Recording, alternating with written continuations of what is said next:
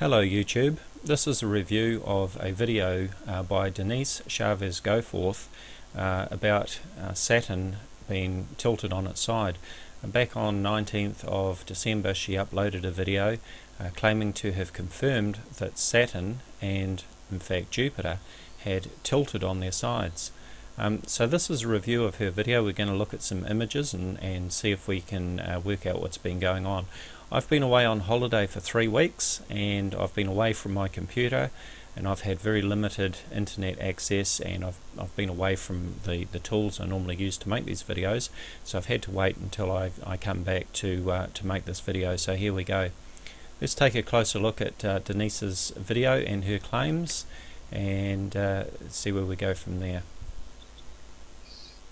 Good morning, this is Denise Chavez-Goforth, and today is December 19th, 2012 at 10:22 a.m. As you all know, we have all been waiting for confirmation from the observatories with regard to the planets in our solar system and whether or not they have shifted.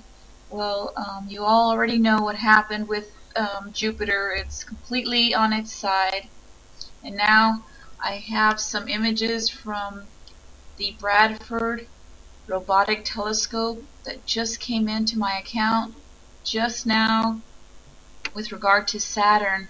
Let's get right on over to those images right away.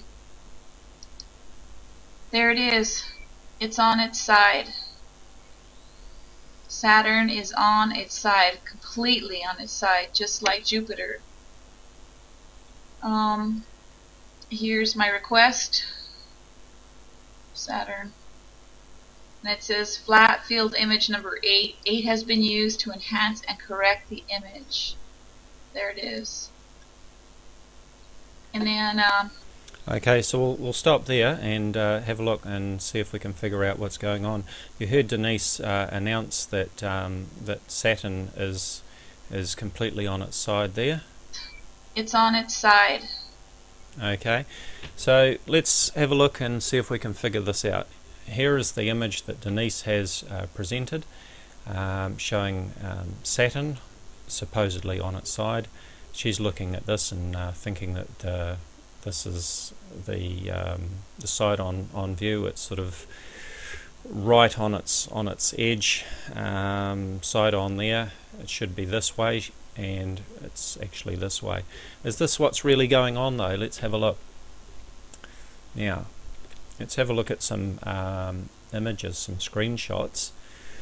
This is a screenshot of the image that we were just looking at, and I've actually just shown in here the limits of the picture. You can actually see it when you're looking at the picture on YouTube. And what I'm going to do now is go into Starry Night Pro. I'm going to come back to this picture in a minute. This is fairly complex explanation, so bear with me. Here is Saturn on the 19th of December 2012 at the exact time that the image was taken that she has shown on her video. That's 6:42:57. That's UTC time. Now I've set the location of Starry Night to the same location, Tenerife, using the map selector in Starry Night.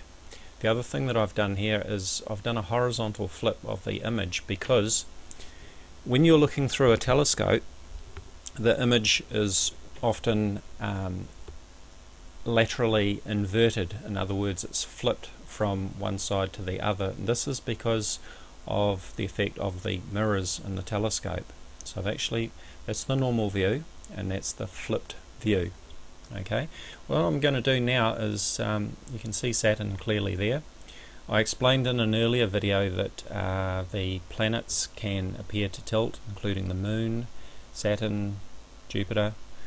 They can appear to tilt depending on your viewing location, whether you're in the northern hemisphere or the southern hemisphere, also your latitude, and also the position of the planet in the sky. If it is rising in the east, it's going to be orientated one way. If you're looking at it when it's in the midpoint in the sky, it's going to be orientated differently, and as it's setting in the west, it's going to be orientated completely differently to what it was when it was rising in the east. So there are those factors.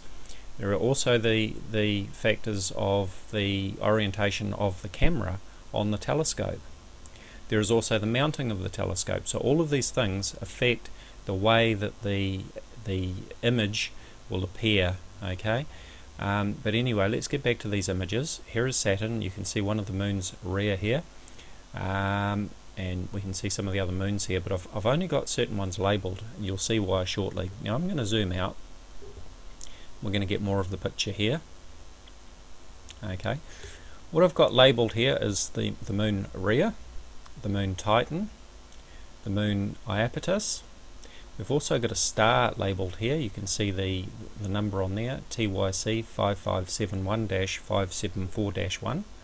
We've got another one down here which I've not labelled because I can only label one of the stars at a time in this view. So the other one we can see here is TYC 5571-324-1. Okay, so these are the ones that I want to draw your attention to. This star here, Rhea, Titan, Iapetus, and the star here, TYC 5571-574-1. Let's go back to some of these pictures. We can see in Denise's image that there are what appear to be stars or moons visible. We've got one here, one here, one here, one here, and one here. Okay. Now, these are actually the moons and the two stars that we were looking at in the in this image here. I'm going to come back to a still image.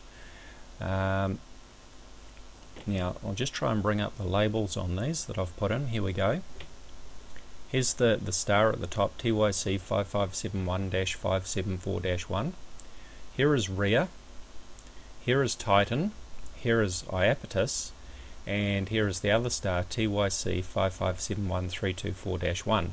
Now, these views that we're looking at between this one and the one from Starry Night, which is, where did I put it? This one here. Okay, this is a labelled screenshot from Starry Night. You can see that if I jump from this one to this one, they are orientated differently. Okay, so what I've done is I've gone into paint.net, which is like Photoshop, and here is Denise's image. The only thing I've done to this image is to put this white border around which shows the limit of the camera's view. All this black on the outside is not space, it's just desktop background, if you like. It's not part of the picture, but everything on the inside of the white border is part of her picture. That is her cursor, and we can see the objects here, a star, a moon, a moon, a moon, and a star, I believe. We'll see anyway when I show the overlap. So I've got two pictures here. I'm going to bring in the overlap, which I've actually rotated. Okay, now that is the image from Starry Night Pro. You can see the top of the Starry Night interface there with the date on it, December 19th 2012, and so this is a screenshot directly from Starry Night Pro, and as you can see I've rotated it so that we can overlay it. So what I'm going to do now is toggle, so I'm going to switch this on and off and see if they overlay directly over Denise's picture. Here we go. Now you'll need to be watching this video with your video setting to 720p so that you can see it nice and clearly, but I think if you follow each one of the labeled objects, you'll see that they correspond to the objects which are in Denise's picture. So what we're actually seeing here, okay, note the way that in Denise's picture she's saying that this is Saturn edge on but on its side, so she's looking at this as if they're the rings. Okay, but what is actually going on is that Saturn is this way with the rings this way, and it's actually hidden in a whole lot of bleeding of light, if you like. You often see this in the STO or SOHO images of the planets when we look at, or rather the stereo images.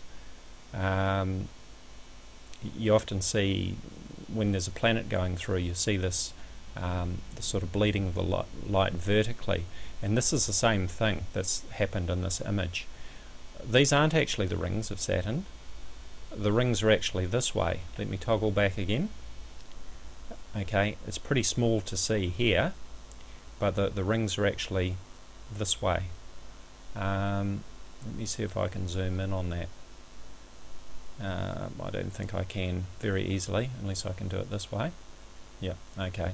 You can see that the rings are orientated that way, not vertically, when we have them overlapped. Okay, so I think that's well and truly debunked the claims that Saturn has tilted on its side.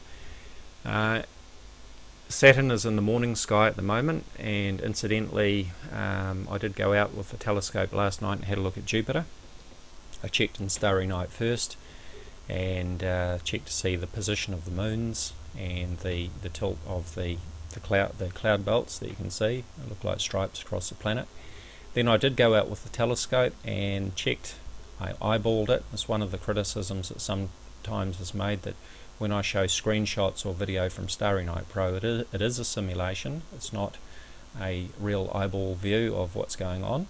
But I can tell you that I did go out last night, had a look through the telescope, and Jupiter was exactly as it should be. All the moons were in exactly the right place as shown in Starry Night Pro, and the tilt of the planet was exactly as it should be. Saturn is in the morning sky. I'd need to get up about 4 o'clock in the morning, 5 o'clock in the morning to have a look. But Jupiter is in the evening sky, so it's a better time to have a look at it. So yes, I think that's well and truly debunked that. Saturn is not on its side. This is nothing more than sort of a overexposed image with some bleeding of light in it. We've identified all of the moons and stars in this object. That's her cursor, of course. So, you know, once again we have somebody announcing to the world that something amazing has happened. As you can see from the title, Nibiru Saturn shifted. Zeta Talk is correct. So you've got these armchair experts who are confirming things that haven't actually happened. I copped some flack from people like Tree of Might, Dark Sky Watcher 74. Your video is up next, buddy. I look forward to that one. Thank you for watching. And as usual, check out my Facebook discussion page, Voices of Reason to Explain X. I'll put a link for you in the description area. Thank you for watching.